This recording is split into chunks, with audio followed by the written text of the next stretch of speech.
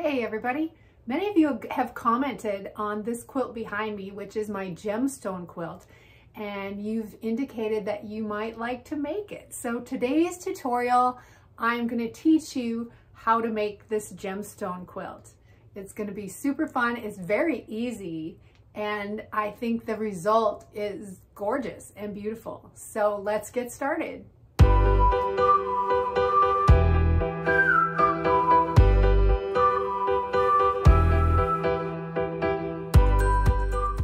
So the charm pack I used for the gemstone quilt is this Falsa Fern charm pack. It's actually 100 pieces and every piece is a different color. And I always have one of these in my sewing studio. If I use a Falsa Fern charm pack, 100 pieces, I always order another one right away because I always want to have this. These are the best charm packs, and I don't think they're that expensive. I think the first one I got at a quilt show, but since then I've been ordering them on Amazon, and honestly they're not that expensive, but I really like it because, like I said, every single one is a different color, and there are 100 of them in here, and they're actually organized kind of by colorway, so they kind of go in order very nicely.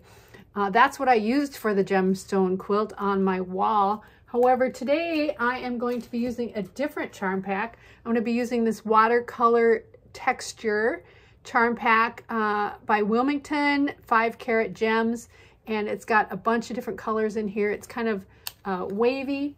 Let's cut it apart and see what it looks like.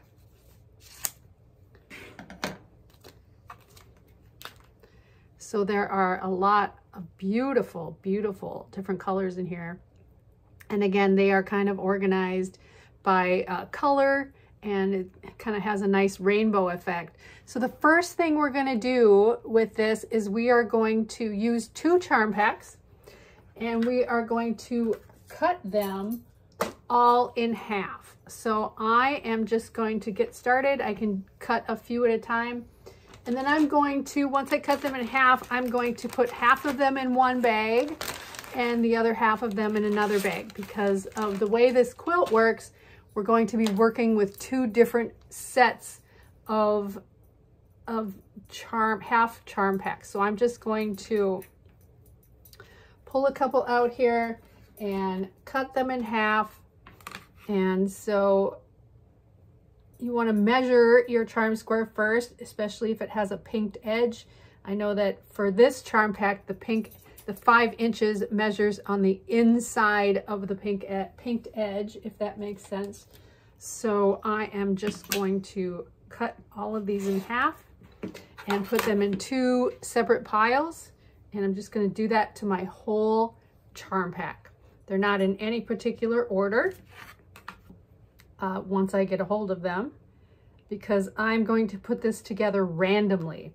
Now, if you don't like randomly, that's fine too. You can do your matchy-matchy, but I think it's just gives a amazing effect when it is all random. And that's kind of the point of this. It just looks like different color gemstones. And so I'm going to cut through this whole charm pack, and I will continue after that. So I've got all of my charm packs cut in half. I put half in one bag and half in another bag.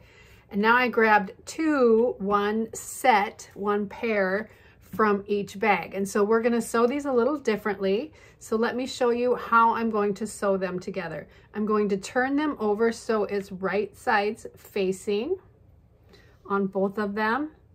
And basically we're going to make half square rectangles. And that's something that is a little different for people, but we're going to try it and see how awesome it looks. So we have them on top of each other like this. So all we're going to do is we're going to take this one and turn it this way so that opposite corners are matching like that. And then for this side, we're going to do the same thing, except we're going to go the opposite way so that these corners are lined up. So hopefully that makes sense to you. And just like a half square triangle, then we are going to draw a line from corner to corner like this. And I'm just going to use a pencil. If it's a darker fabric on top, you can use a chalk pencil or something like that. So I'm just going to draw a line there. And then on this one, I'm going the opposite direction. And I'm going to draw a line from this corner to this corner.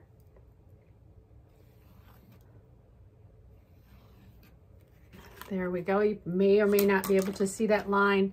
But now what I'm going to do is I'm just going to sew down both sides of this line. So let me go sew that together and I'll show you exactly what it looks like. So as you can see, I have sewn these together on both sides of that line, and it looks super wonky. It looks like it shouldn't be this way, but I'm just going to treat this just like a half square triangle. So I'm going to take my ruler and just cut right along that line. Made my thread a little short on the loop there. And I'm just going to cut right down that line. And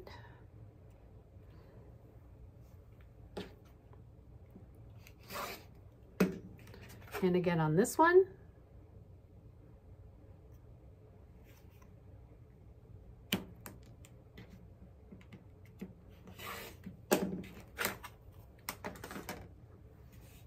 So then what we end up with is a half square rectangle. So I am going to finger press that, and it looks pretty wonky, but I'm going to cut off my dog ears after I iron it. So as you cut them apart, you will see that these two are identical. And then we will, it doesn't really matter which side that you press it on. I tend to just press it to the dark side, but it's completely up to you, whatever is more comfortable for you. So as you can see, these two are identical and these two are identical. The diagonal is going in opposite ways. And so let me get these ironed up and then we'll look at it then. So to square these up, you'll be at about 2 inches in width. And so I'm just going to take my ruler on the 2-inch line. You can either square it up this way, and I'm really only worried about the width. So I'm going to cut off these dog ears on the top and the bottom, and then I'm going to turn it over and cut off this dog ear. I'm going to look at my 2-inch width here. They seem small, but they're okay. Cut off a few pinked edges there. And so that is that piece. And then the other way that you can do it is you can just use a scissors to cut off your dog ears, whatever is your method, that's fine.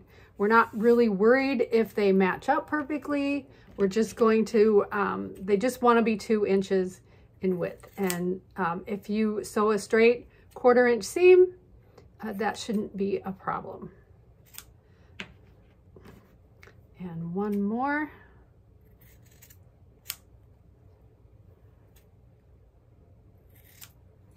There we go. Get rid of my little baby scraps here. Okay, so I've got 2 that are opposites like that. I'm going to put these in one pile and these in another pile because they are going to 2 separate bags. That's why we separated them. All of these, the diagonals going one way, and on these, the diagonals going the other way. Now there's a couple different ways that you can do it, and you want to do whatever's easiest for you. So for me, I'm going to sew all of these directional ones first, and then I will be done with that bag, and then I'm going to sew all these in the opposite direction. So once you get them all sewn up, you'll have a bag full of the ones going this way and a bag full of the ones going this way. Hopefully that makes sense. And let's get sewing.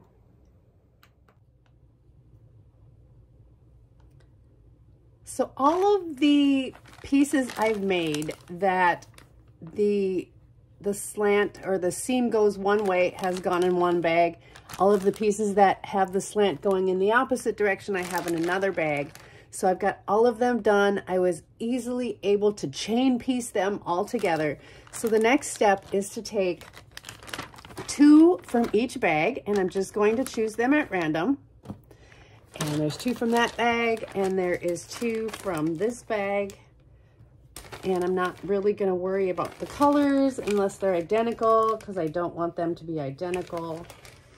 And so I'm going to lay them out so that they form a diamond. And so I've got 2 going this way, and I've got 2 going this way. So there is my diamond. And if you are unhappy with maybe the colors are too close, you can always switch them around like this.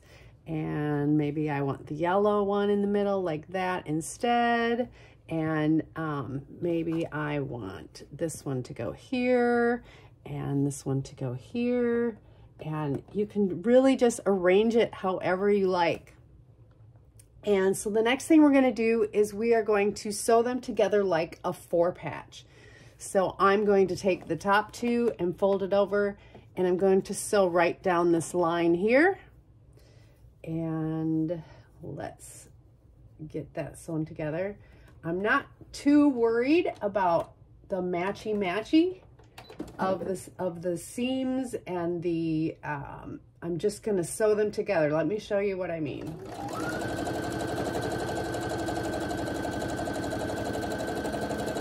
I'm going to leave that on the machine, and I'm going to take the bottom 2, fold them over, line them up on the side like this, and sew those 2 together.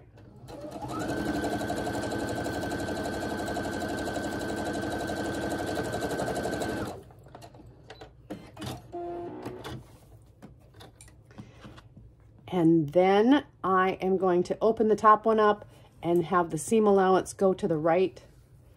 The bottom one, I'm going to have the seam allowance go to the left. And then when I put these 2 together, the only seam I have to worry about matching is this center seam here.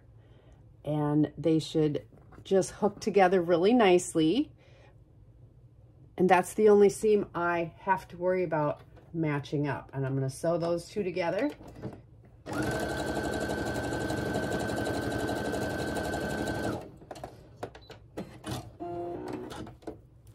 And then when I open that back up, I'm going to finger press that seam. And so I've got a nice little diamond there. And the colors are random.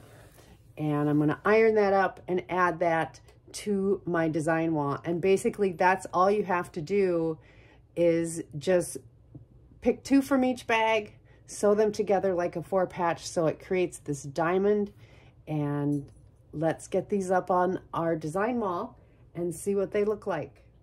So here we have all of our little 4 square patch diamonds up on our design wall. There are 8 across and 5 down. So that gives us 40, which means that we used 80 charm squares, which worked out perfectly for our 2 charm packs.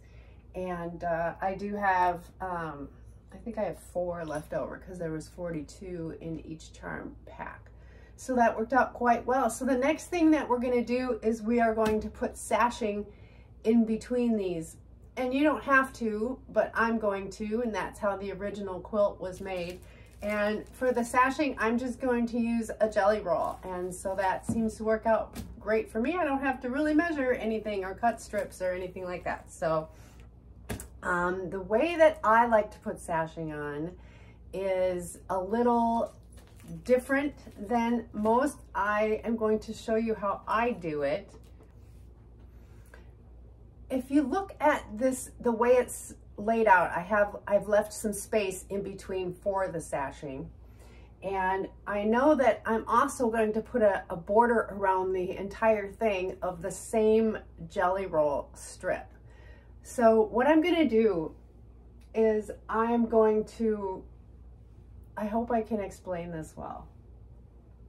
I'm going to take all of these pieces except the last one in my row, and I'm going to attach a jelly roll strip to the side of it. And the way I'm going to do that is I'm just going to take my jelly roll strip or a couple jelly roll strips and take that first row except for this last piece, over to my sewing machine. So let me show you what I mean. So here I'm at my machine. I've got my jelly roll strip ready to go, and I'm just going to take the very first one and I'm just going to lay that right on my jelly roll strip so that the sides match up. And I'm leaving a little space at the top for the selvage. And I'm just going to sew right down the side and on that jelly roll strip.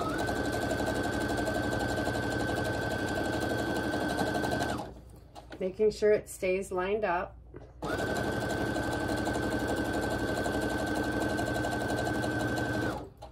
I'm going to leave a little space, and I'm just going to start with the next one. And I'm just going to keep sewing right down so that the jelly roll strip will end up on one side of all of these blocks.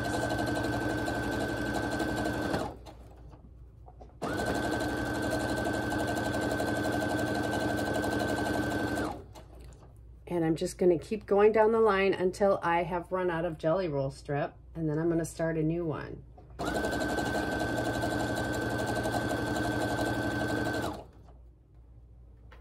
So as you can see, I've got these sewn on to my jelly roll strip. And all I'm going to do is I'm just going to take this and line it up nice and even. And I'm just going to cut that so that it's nice and even with the bottom, like so. And I'm just going to go on the line and slice it so it's nice and even. And then when I open it up and press it, I like to press it towards the border. There, I've got my sashing exactly where it's supposed to be, right on the side of that, and I can add that back up to my design wall. So I'm just gonna continue cutting these right along. I'm just making sure I'm nice and square, and it always works out pretty nicely that way. And it's just easy. You don't have to worry so much about cutting a million pieces to size so that you get the effect that you want. And so I'm just going to continue along until I have all of the pieces with a jelly roll on them, except for that very last row that's still up on my design wall. So here, what I've done is I have sewn a strip onto the right side of all of my blocks. So every block now looks like this. It's kind of the block with a black strip on the side, except for these end ones. They are still plain. So now what we're going to do is we're just going to sew all of our rows together, and that will leave it so that there is a strip between each block. And then we'll take a jelly roll strip and we'll put it right to make the horizontal sashings, if that makes sense. So let me get all these rows sewn together. This is also the time where if you want to rearrange your colors a little bit, now's a good time to do that, so you can rearrange them to your own liking. I've kind of already done that, so I'm going to sew my rows together. Let's see what happens.